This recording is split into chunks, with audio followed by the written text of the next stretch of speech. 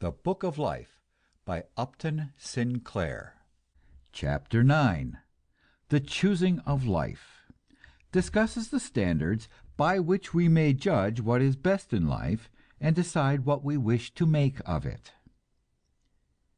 We have made the point about evolution, that it may go forward or it may go backward. There is no guarantee in nature that because a thing changes, it must necessarily become better than it was. On the contrary, degeneration is as definitely established a fact as growth, and it is of the utmost importance in studying the problem of human happiness and how to make it, to get clear the fact that nature has produced and continues to produce all kinds of monstrosities and parasites and failures and abortions. And all of these blunders of our great mother struggle just as hard, desire life just as ardently as normal creatures, and suffer just as cruelly when they fail.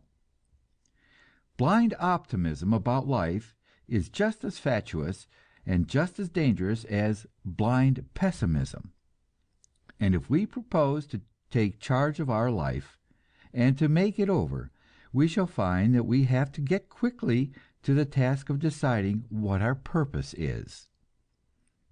"Choose well, your choice is brief and yet endless," says Carlyle. You are driven in your choice by two facts. First, that you have to choose regardless of whether you want to or not. And second, that upon your choice depend infinite possibilities of happiness or of misery.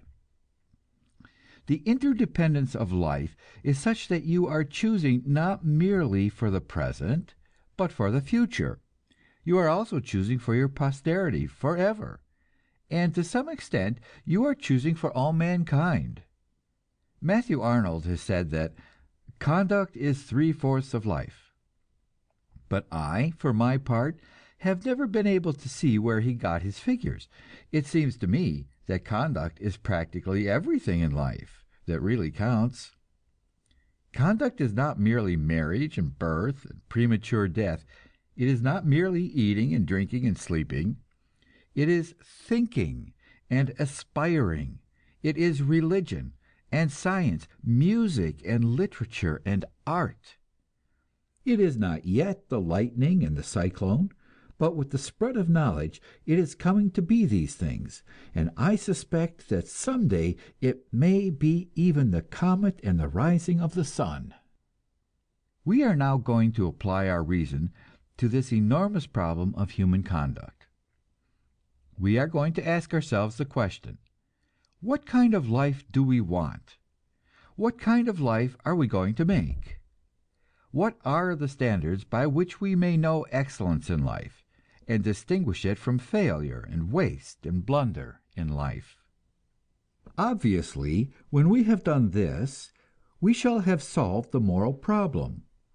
All we shall have to say is, act so that your actions help to bring the desirable things into being, and do not act so as to hinder or weaken them. We shall not be able to go to nature to settle this question for us. This is our problem, not nature's. But we shall find, as usual, that we can pick up precious hints from her. We shall be wise to study her ways and learn from her successes and her failures. We are proud of her latest product, ourselves. Let us see how she made us and what were the stages on the way to man. First, in the scale of evolution, it appears, came inert matter. We call it inert because it looks that way, though we know, of course, that it consists of infinite numbers of molecules vibrating with speed which we can measure even though we cannot imagine it.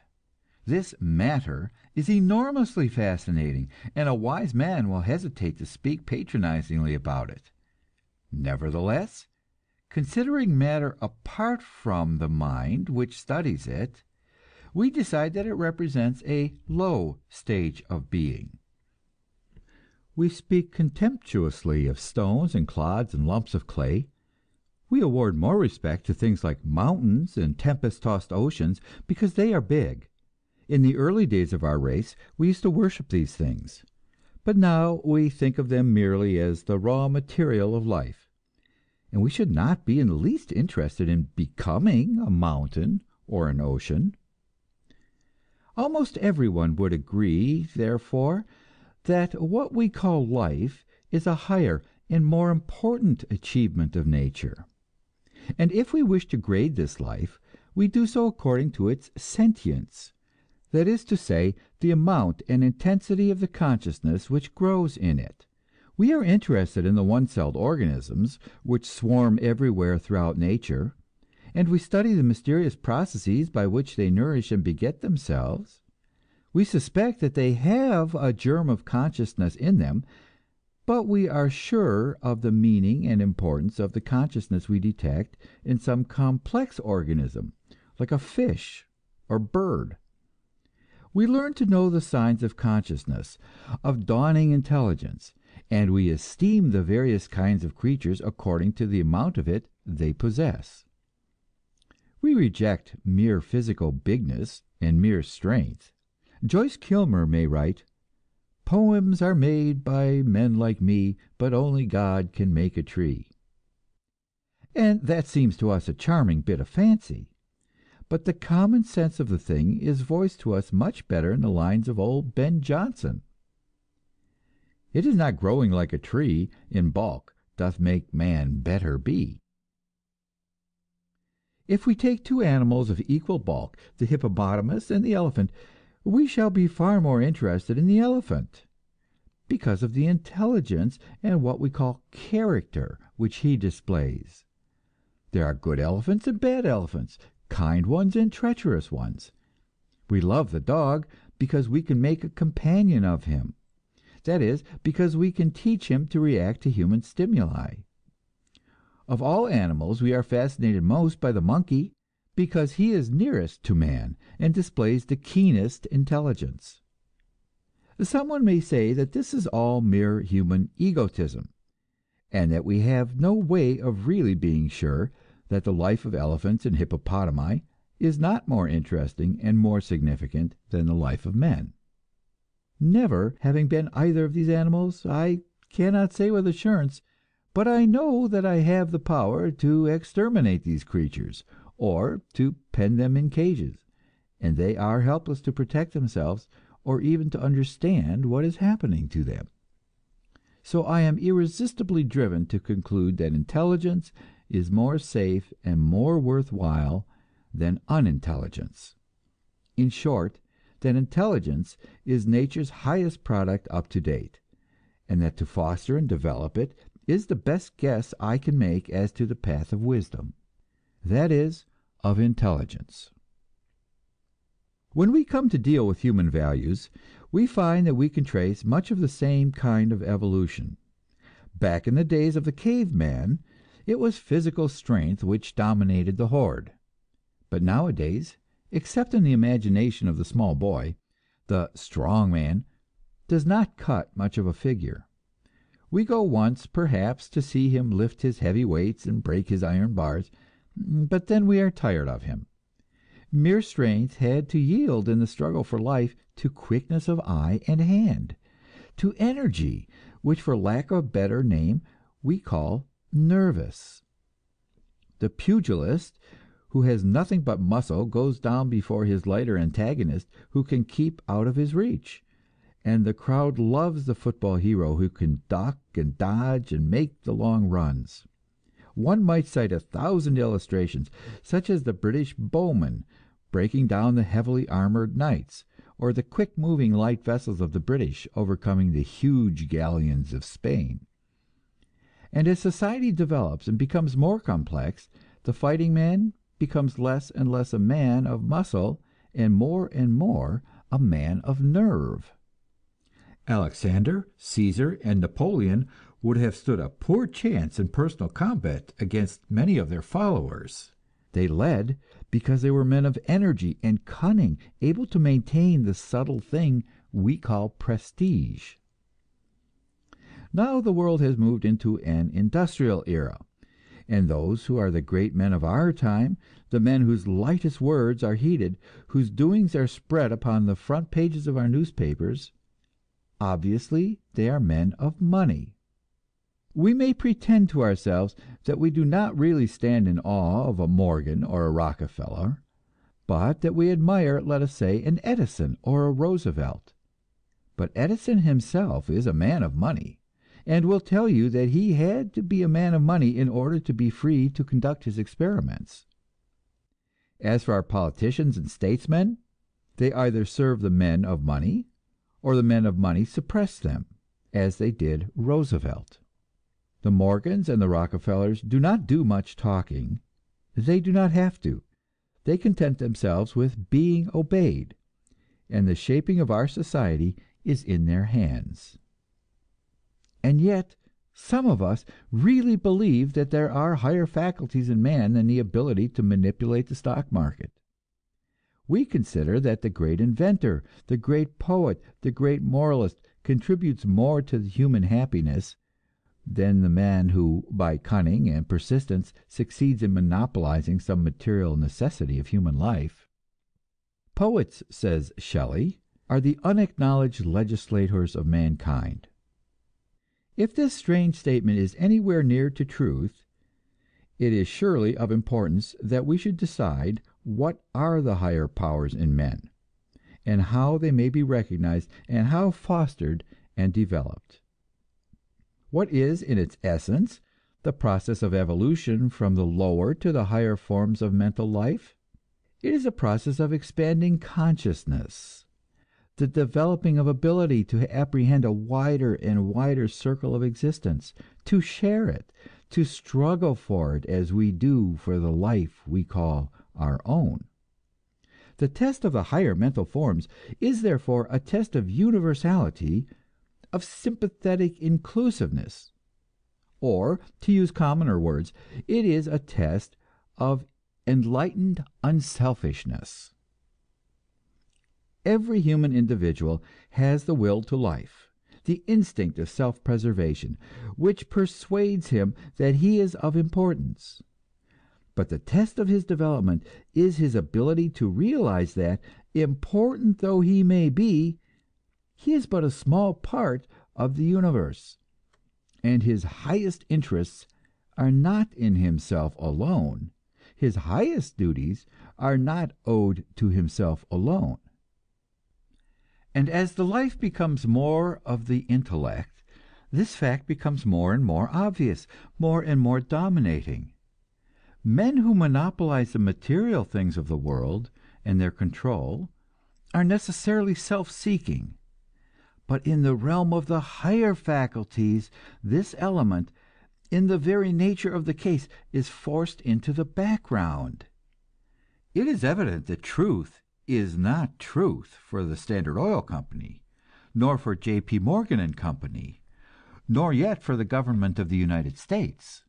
It is truth for the whole of mankind, and one who sincerely labors for the truth does so for the universal benefit. There may be, of course, an element of selfishness in the activities of poets and inventors. They may be seeking for fame, they may be hoping to make money out of their discoveries. But the greatest men we know have been dominated by an overwhelming impulse of creation. And when we read their lives and discover in them signs of petty vanity or jealousy or greed, we are pained and shocked. What touches us most deeply is some mark of self-consecration and humility. As for example, when Newton tells us that after all his life's labors, he felt himself as a little child gathering seashells on the shore of the great ocean of truth. Or when Alfred Russel Wallace, discovering that Darwin had been working longer than himself over the theory of the origin of the species, generously withdrew and permitted the theory to go to the world in Darwin's name. There are three faculties in man, usually described as intellect, feeling, and will. According as one or the other faculty predominates, we have a great scientist, a great poet, or a great moralist. We might choose a representative of each type, let us say Newton, Shakespeare, and Jesus, and spend much time in controversy as to which of these three types is the greatest, which makes the greatest contribution to human happiness. But it will suffice here to point out that the three faculties do not exclude one another. Every man must have all three, and a perfectly rounded man should seek to develop all three. Jesus was considerable of a poet, and we should pay far less heed to Shakespeare if he had not been a moralist. Also, there have been instances of great poets and painters who were scientists, for example, Leonardo and Goethe. The fundamental difference between the scientist and the poet is that one is exploring nature and discovering things which actually exist, whereas the other is creating new life out of his own spirit. But the poet will find that his creations take but little hold upon life, if they are not guided and shaped by a deep understanding of life's fundamental nature and needs. In other words, if the poet is not something of a scientist. And in the same way, the very greatest discoveries of science seem to us like leaps of creative imagination, as if the mind had completed nature through some intuitive and sympathetic understanding of what nature wished to be. The point about these higher forms of human activity is that they renew and multiply life. We may say that if Jesus had never lived, others would have embodied and set forth with equal poignancy the revolutionary idea of the equality of all men as children of one common Father. And perhaps this is true, but we have no way of being sure that it is true. And as we look back upon the last 1900 years of human history, we are unable to imagine just what the life of mankind during those centuries would have been if Jesus had died when he was a baby. We do not know what modern thought might have been without Kant, or what modern music might have been without Beethoven. We are forced to admit that if it had not been for the patient wisdom and persuasive kindness of Lincoln, the slave power might have won its independence, and America today might have been a military camp like Europe, and the lives and thoughts of every one of us would have been different. Or take the activities of the poet. Many years ago, the writer was asked to name the men who had exercised the greatest influence upon him. And after much thought, he named three: Jesus, Hamlet, and Shelley. And now consider the significance of this reply. One of the people, Shelley, was what we call a real person, that is, a man who actually lived and walked upon the earth. Concerning Hamlet, it is believed that there once was a prince of Denmark by that name, but the character who is known to us as Hamlet is the creation of a poet's brain. As to the third figure, Jesus, the authorities dispute. Some say that he was a man who actually lived. Others believe that he was God on earth. Yet others, very learned, maintain that he is a legendary name around which a number of traditions have gathered. To me, it does not make a particle of difference which of these three possibilities happens to be true about Jesus. If he was God on earth, he was God in human form, under human limitations, and in that sense we are all gods on earth. And whether he really lived, or whether some poet invented him, matters not a particle so far as concerns his effect upon others. The emotions which moved him, the loves, the griefs, the high resolves, existed in the soul of someone, whether his name were Jesus or John, and these emotions have been recorded in such form that they communicate themselves to us. They become a part of our souls. They make us something different from what we were before we encountered them. In other words, the poet makes in his own soul a new life, and then projects it into the world, and it becomes a force which makes over the lives of millions of other people. If you read the vast mass of criticism which has grown up around the figure Hamlet, you learn that Hamlet is the type of the modern man. Shakespeare was able to divine what the modern man would be, or perhaps we can go farther and say that Shakespeare helped to make the modern man what he is. The modern man is more of Hamlet, because he has taken Hamlet to his heart and pondered over Hamlet's problem. Or take Don Quixote. No doubt the follies of the age of chivalry would have died out of men's hearts in the end, but how much sooner they died because of the laughter of Cervantes. Or take Les Miserables. Our prison system is not ideal by any means, but it is far less cruel than it was half a century ago, and we owe this in part to Victor Hugo. Every convict in the world is to some degree a happier man because of this vision which was projected upon the world from the soul of one great poet. No one can estimate the part which the writings of Tolstoy have played in the present revolution in Russia, but this we may say with certainty: there is not one man, woman, or child in Russia at the present moment who is quite the same as he would have been if Resurrection had never been written. In discussing the highest faculties of man, we have so far refrained from using the word genius. It is a word which has been cheapened by misuse, but we are now in position to use it. The things which we have just been considering are the phenomena of genius, and we can say this even though we may not know exactly what genius is. Perhaps it is, as Frederick Myers asserts, a subliminal uprush, the welling up into consciousness of some part of the content of the subconscious mind. Or perhaps it is something of what man calls divine. Or perhaps it is the first dawning, the first hint of that super race which will someday replace mankind. Perhaps we are witnessing the same thing that happened on earth when the glimmerings of reason first broke upon the mind of some poor bewildered ape.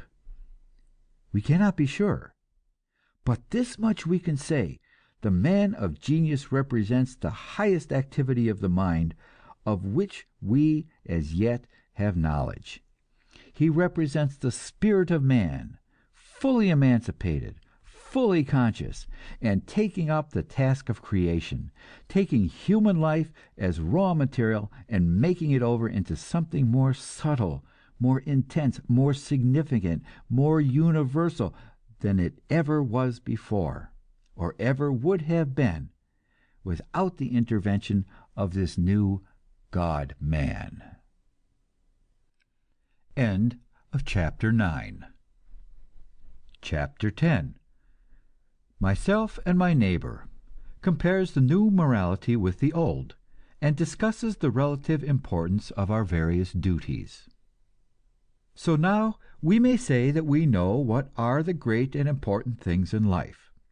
Slowly and patiently, with infinite distress and waste and failure, but yet inevitably, the life of man is being made over and multiplied to infinity by the power of the thinking mind, impelled by the joy and thrill of the creative action, and guided by the sense of responsibility, the instinct to serve, which we call conscience.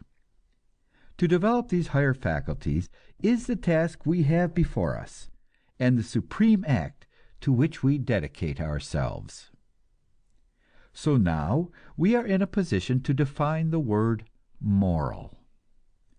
Assuming that our arguments be accepted, that action is moral which tends to foster the best and highest forms of life we know, and to aid them in developing their highest powers. That is immoral which tends to destroy the best life we know, or to hinder its rapid development. Let us now proceed to apply these tests to the practices of man, first as an individual and then as a social being. What are my duties to myself, and what are my duties to the world about me? You will note that these questions differ somewhat from those of the old morality.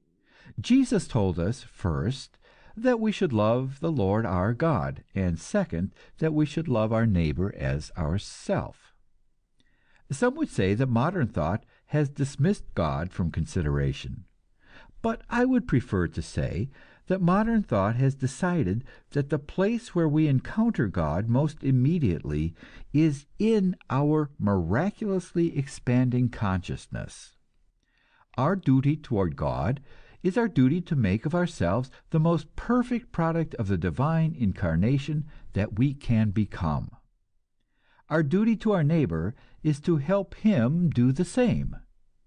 Of course, as we come to apply these formulas, we find that they overlap and mingle inextricably. The two duties are really one duty looked at from different points of view.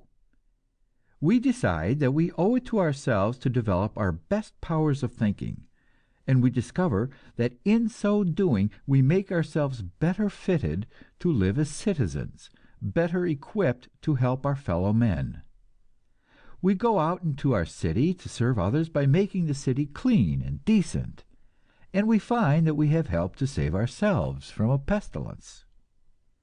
The most commonly accepted, or at any rate the most commonly preached of all formulas, is the golden rule: do unto others as you would have them do unto you. This formula is good so far as it goes, but you note that it leaves undetermined the all-important question, what ought we to want others to do unto us? If I am an untrained child, what I would have others do unto me is to give me plenty of candy. Therefore, under the golden rule, my highest duty becomes to distribute free candy to the world. The golden rule is obviously consistent with all forms of self-indulgence, and with all forms of stagnation. It might result in a civilization more static than China. Or let us take the formula which the German philosopher Kant worked out as the final product of his thinking: act so that you would be willing for your action to become a general rule of conduct. Here again is the same problem. There are many possible general rules of conduct. Some would prefer one, some others. And there is no possible way of escape from the fact that before men can agree what to do, they must decide what they wish to make of their lives. To the formula of Jesus, "Thou shalt love thy neighbor as thyself," the answer is obvious enough. Suppose my neighbor is not worthy of as much love as myself. To be sure, it is a perilous thing for me to have to decide this question. Nevertheless, it may be a fact that I am a great inventor, and that my neighbor is a sexual pervert. There is, of course, a sense in which I may love him, even so. I may love the deeper possibilities of his nature, which religious ecstasy can appeal to and arouse. But in spite of all ecstasies and all efforts, it may be that his disease, physical, mental, and moral, has progressed to such a point that it is necessary to confine him, or to castrate him, or even to asphyxiate him painlessly. To say that I must love such a man as myself is, to say the least, to be vague. We can see how much the indiscriminate preaching of such a formula would open the floodgates of sentimentality and fraud. Modern thinking says, "Thou shalt love the highest possibilities of life, and thou shalt labor diligently to foster them.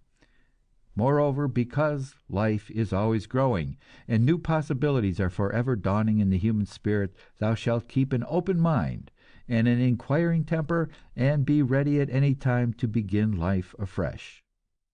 Such is the formula.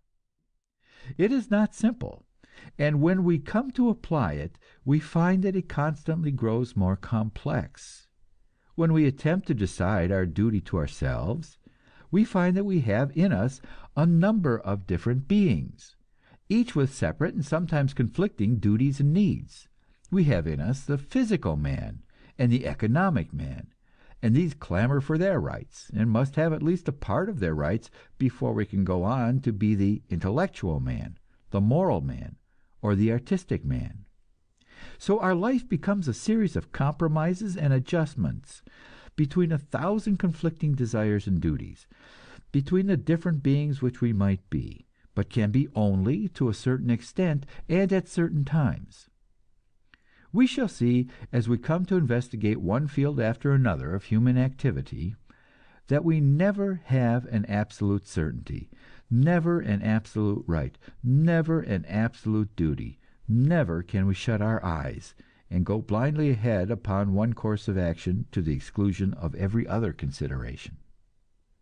On the contrary, we sit in the seat of self-determination as a highly trained and skillful engineer.